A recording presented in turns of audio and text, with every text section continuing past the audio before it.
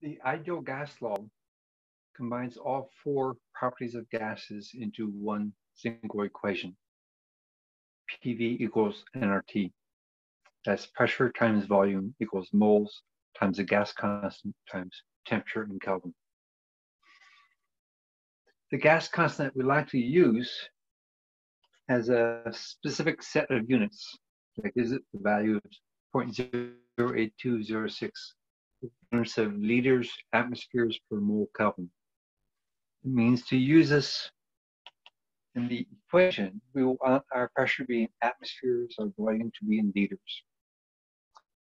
N is always moles and temperature is always Kelvin. We will see the gas constant in another set of units also. There are other sets or other units. We'll be seeing 8.3145 used in other equations when we are looking for the energy of the gas. So for the ideal gas law, we will always want to use this gas constant. So if we have three properties, we can use the ideal gas law to solve the missing property. We'll be thinking of the ideal gas law when we're only seeing a single value for each property. If we see two values, two pressures or two volumes, think the combined gas law. So let's apply this to a couple questions. If we have 3.74 moles of a gas, it has a pressure of 2.30 atmospheres at minus 75 Celsius. That's our three properties. What volume does it occupy? So we can look for a volume.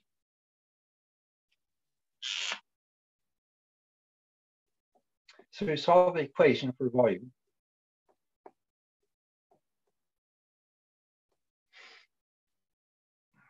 We have 3.75 moles.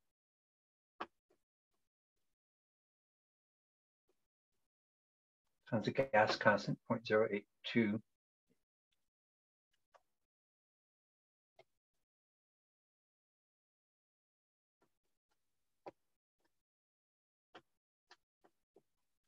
Times temperature. So we add 273.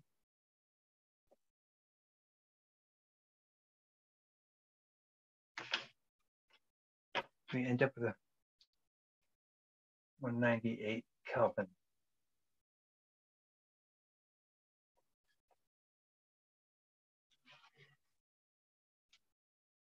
Divided by the pressure.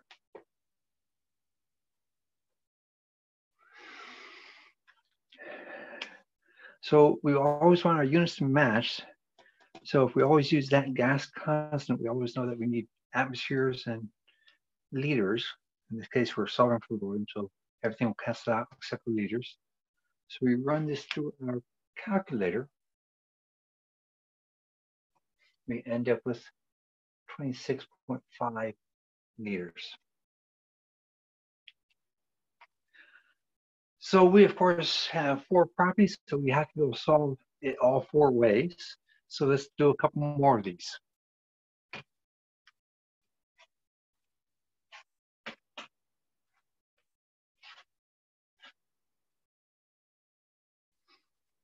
So now we have 10.5 moles occupying 2.5 liters at 75 Celsius. So we want to know what the pressure of the gas is. So I see Celsius, so plus 273 equals 348 Kelvin. So we're looking for pressure, so solve the equation for pressure. We put the values in.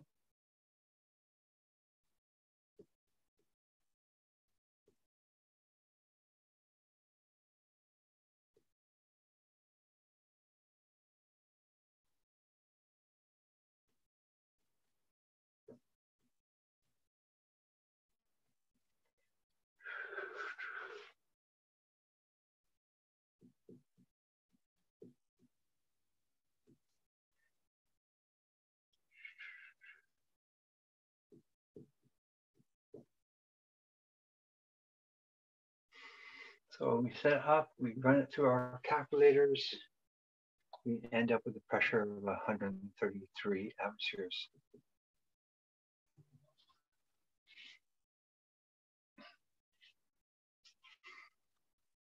So next one, we have 2.01 moles of a gas in 25 liters at a pressure of 4.47. So in this case, we're asking what our temperature is. Solve our equation for temperature.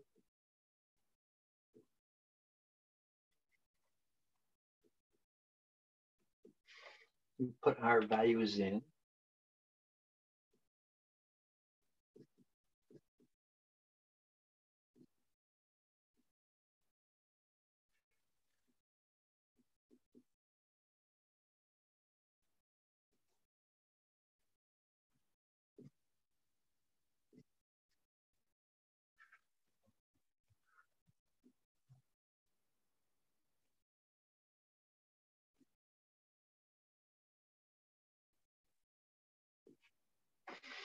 So once we have everything set up, we run it through our calculator and we end up with a 678 Kelvin.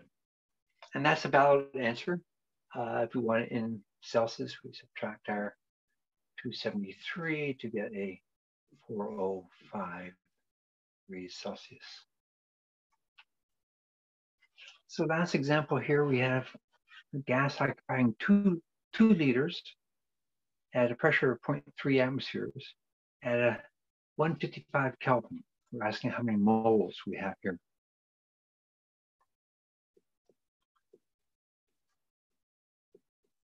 So we solve our equation for our moles. We build an equation with our values.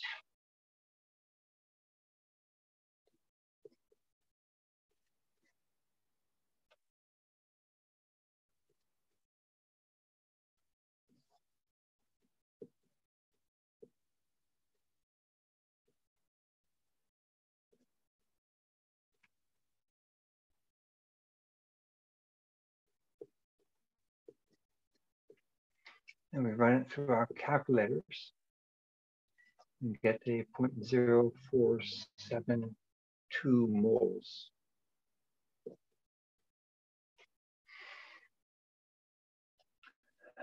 So think ideal gas law when we have one value for each of the properties.